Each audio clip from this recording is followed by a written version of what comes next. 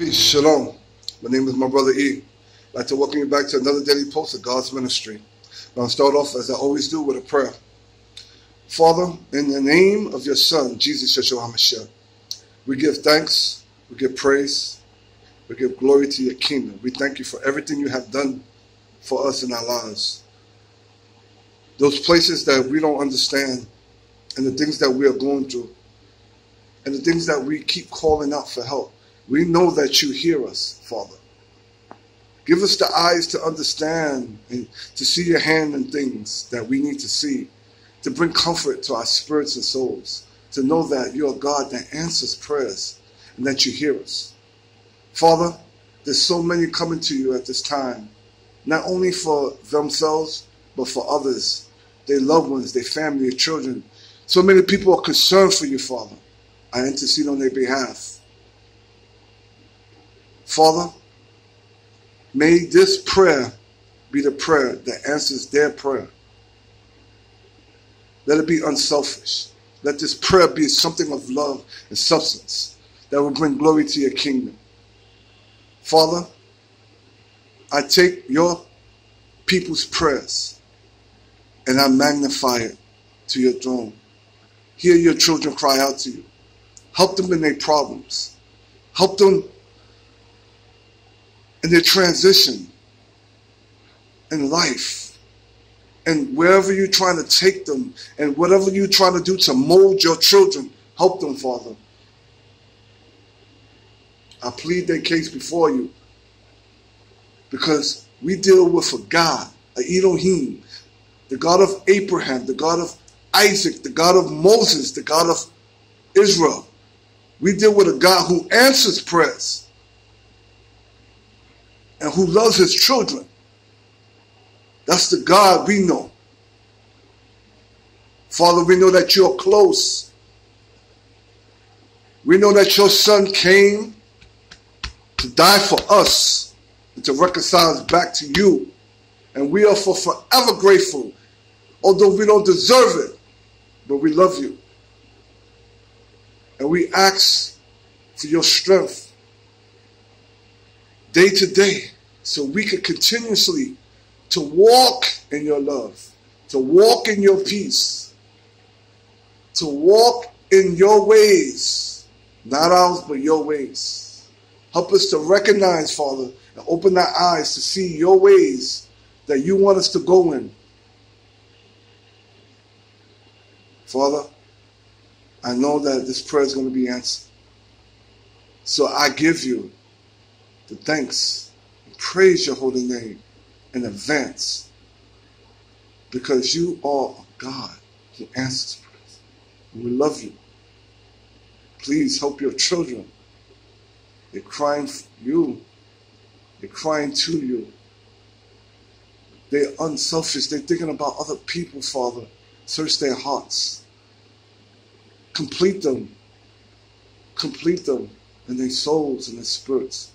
Give them the people that they need, that is from you, to be helpers, to be spouse, to be mates, to be business partners, to be about all kingdom matters. Because your children are chosen by you, selected by you. Send your angels so your children do not fall short. Do not allow them to bump their feet against a stone, Father. Thank you. And I praise your holy name. In Jesus YESHUA HAMMIACH's name. Amen. Okay, so how about placing on my heart today? First, I'm going to go into, we have to, in order to have a relationship with our Lord and Savior, Jesus YESHUA HAMMIACH, to ask him, invite him in your day.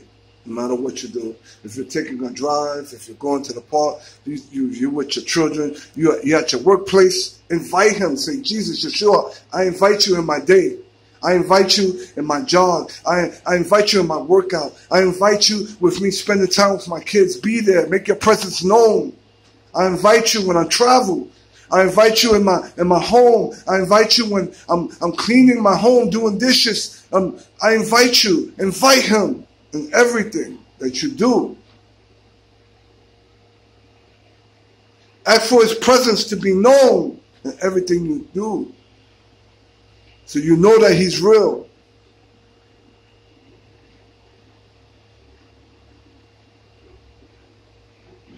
He's been asking, and he's been knocking, and he wants us to be in everything in our lives.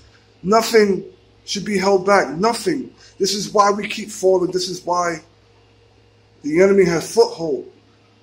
Because when our Lord and Savior has everything in our lives, there's nothing that the enemy can have. Because everything belongs to Jesus, Yeshua, that's in our lives. So we cannot continuously walk around and say, all right, God, Jesus, Yeshua, Holy Spirit, I allow you into certain parts of my life. But this is off limits. If that's off limits, then guess what it's open to? It's open for the enemy, Satan, Lucifer, and everything he represents. It's open for him to have footings in your life. So we must be able to be smart and intelligent in our thinking, in our ways. We need God in every aspect of our life. In everything we do. To go into the bathroom, we need God in our life. And literally, and I mean that.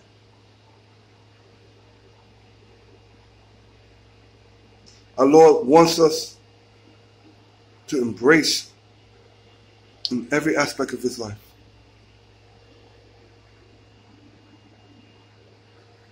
Okay, a scripture that the Abba placed in my heart was Zechariah 5. Read along real quick, okay? Then I turned and lifted up my eyes and looked, and behold, a flying roll. And he said unto me, what seest thou? And I answered, I see a flying roll. The length thereof is 20 cubits. The breadth thereof is 10 cubits. Then said he unto me, this is the curse that goeth forth over the face of the whole earth. For everyone that stealeth shall be cut off, as on this side, according to it. And everyone that sweareth should be cut off, as on that side, according to it. I will bring it forth, says the Lord of hosts, and it shall enter into the house of the thief, and into the house of him that sweareth forthfully by my name, and it shall remain in the midst of his house, and shall consume it with the timber thereof and the stones thereof. Okay, so the Father Abba wanted me to tell you.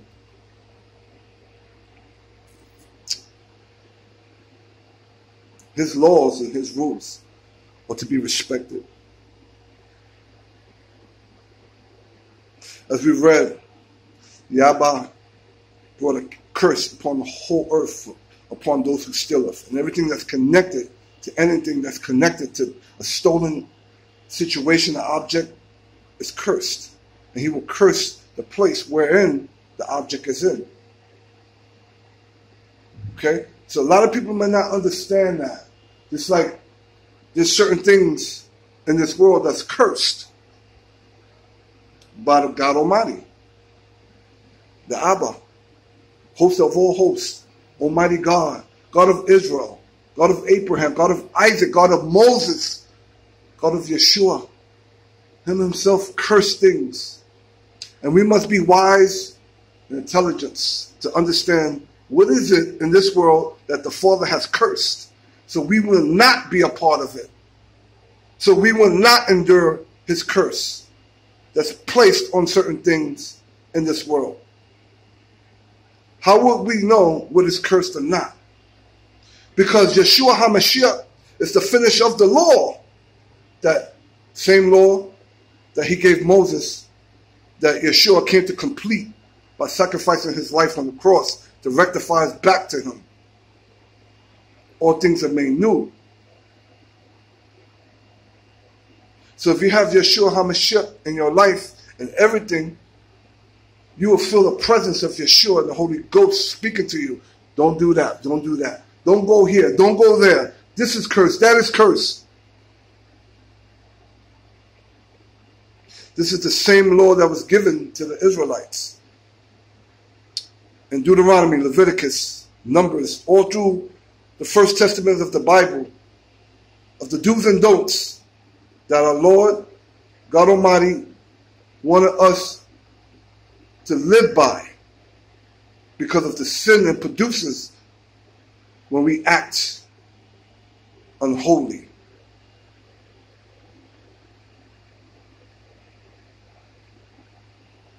Yeshua wants to be in every aspect of your life. Everything, no matter what it is. He wants every part of your life. We're in a time in history what we call the end of days. And things are going to get darker and darker and darker and darker. And people are going to be running crazy and crazy around the world. So much upheaval beyond what we have ever seen in history.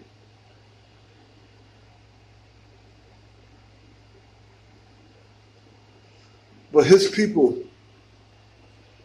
he wants to be protected. His people, he wants to cover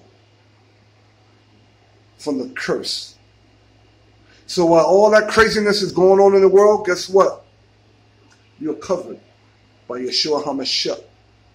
Jesus Christ of Nazareth. You're covered.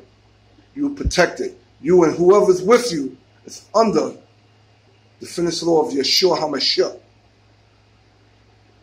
So whatever curse or whatever's going on in the world, you will not be affected by it.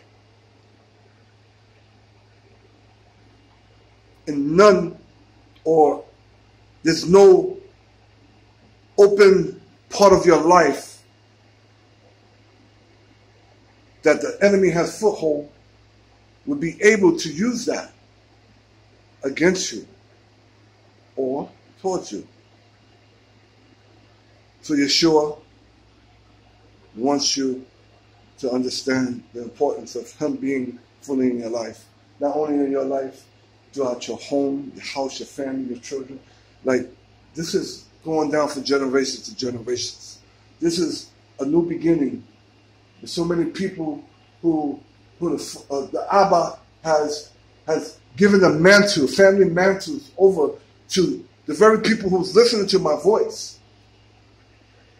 And this mantle is serious. Because we're talking about a split off from generations before you that's been cursed, living a cursed life. And we're talking about a time in history where everything's more crazy than any time other than history that the mantle is being passed. So there's a great responsibility on those mantles and the people who have been awarded those mantles to be holy people before the Most High God, and their children and the people that's under them to be holy by the Most High God, selected and chosen. I always say this is not a game, y'all. This is not a game.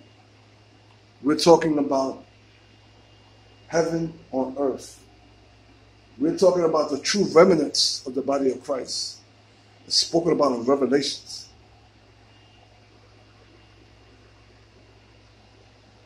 The Father Abba said, ask him. Go to him in your quiet time and ask him so you can see the importance of who you are and what that represents to you. So it can quicken your spirit to be more strong during these days. Ask the Father Abba, am I part of the true remnants, the body of Christ, that's spoken in Revelations? Yeah, it's about to get real for a lot of people. Ask, and you shall receive. You have not because you ask not. Y'all know the words. So ask in your quiet time. Meditate with the Father. Ask him, am I part of the true remnants of the body of Christ? Bring revelation to me, Father, so I can take my position serious with you. And the mantle that was passed to me, I can conduct it with seriousness in my heart, in my spirit, and those who's under me. Ask the Father. That's what he wants. He wants you to ask him how serious this is. If you are part of the true remnants of the body of Christ. So when you ask and you get revelations, it's about what you're going to do with that. Are you going to sit around, complain about what's going on in the world? It was already predicted what's going on in the world. You're going to be sad and depressed and close yourself off and not do your part and what you came to do as part of the remnant of the body of Christ. You're going to sit around and be lazy and say, you know, if God wants me to do it, you know what the Father wants you to do. I'm talking to somebody. You know what the Abba wants you to do. This is not fake. This is not something on TV. This is not, if you think it is, because sometimes we can get overwhelmed by the realness of the Heavenly Father, supernatural realm. But look at this virus that's going on worldwide. Pandemic worldwide. Look what's going on. This is something that you would see on TV. Unreal until it got real. It jumped off the TV screen into this world. So when you look at your Bible and when you look at Revelations, it's jumping out of the Bible into the real world. So which one are you going to play with? Are you going to be serious with yourself? Because what you've seen on TV is out in the real world. Happening every day. What's in this Bible is happening every day.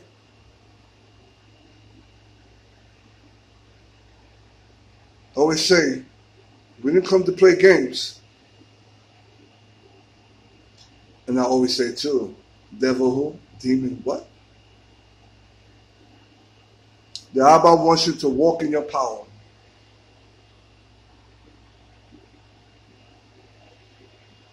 The Abba wants you to know your power.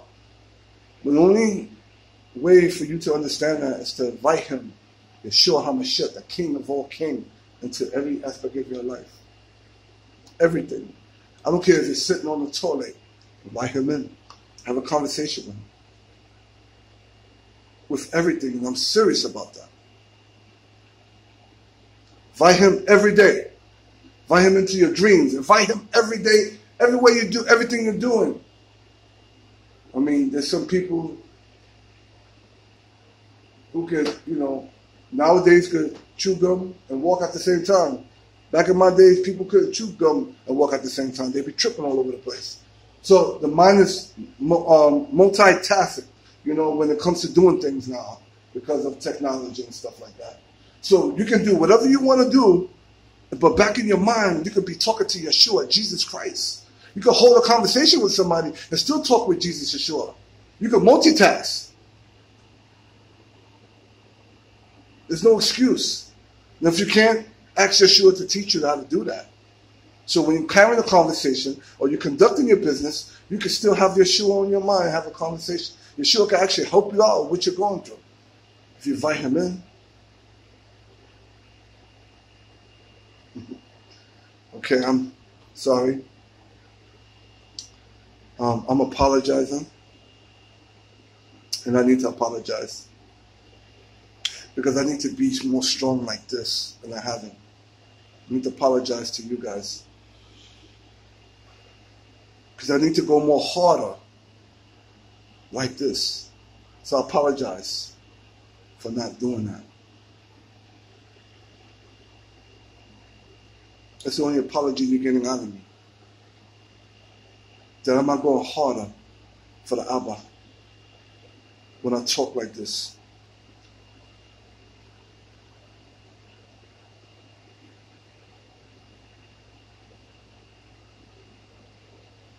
I love you guys, truly, with YESHUA's heart. And I know you can feel it. Because when 2 or more is gathered in my name, whose name? Jesus YESHUA HAMMIACH. I am there in the midst. I come into agreement with this. Everybody who I meet, I come together in Jesus' name, Yeshua's name. Because I want Yeshua to be in the midst. Even if they don't know Jesus or have Jesus, I want Jesus Yeshua to be in the midst with everything in my life. Inside of me and outside of me.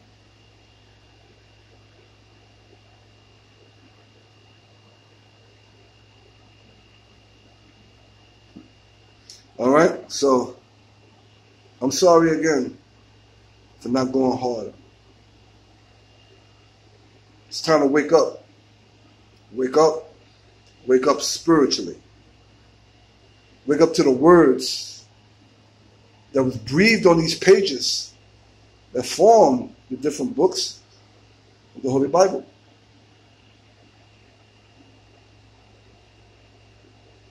Let's wake up to Yeshua HAMMIACH, who is our Lord and Savior. Let's wake up to him every day, giving praise and thanks for him going to that cross willfully. Willfully. He went willfully for you, for this day, this time we're in. Willfully. He could have done anything he wanted to do, but that was his mission. So he didn't do that for nothing. He didn't go to that cross for nothing, for us to be sitting around chewing gum, for us to be thinking about how people are going to take us because we're Jesus babies, because we love Jesus so much, we love God. Don't let the enemy fool you, because that's the enemy's job, is to get you in that way. How people are going to take you. I'm talking to somebody. How people are going to take me now? I used to do this, I used to do that. Or they're going to think that I'm,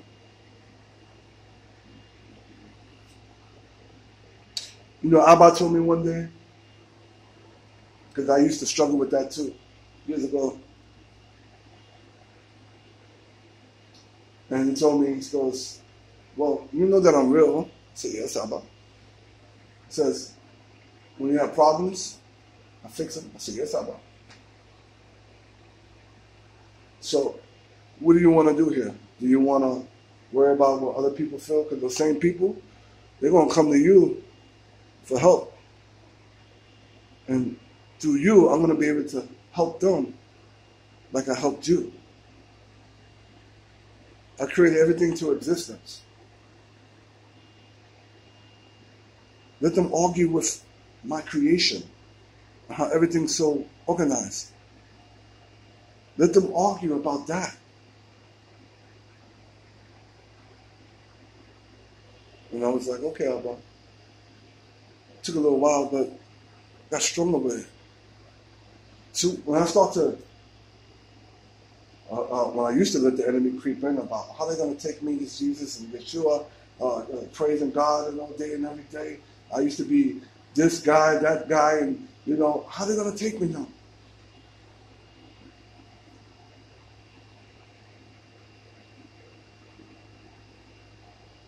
Let those people worry about that. Let it be something that's on their minds, not yours. Let it be something that the Abba is watching you. Be strong in him and boastful in him and his ways and his words. Let Abba love you.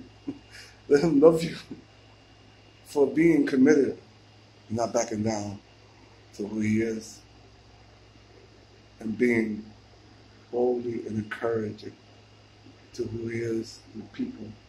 Show people who Yeshua is and the Father is. Okay? I'd like to thank you for coming to another daily post. My name is my brother E. Peace and shalom for God's ministry.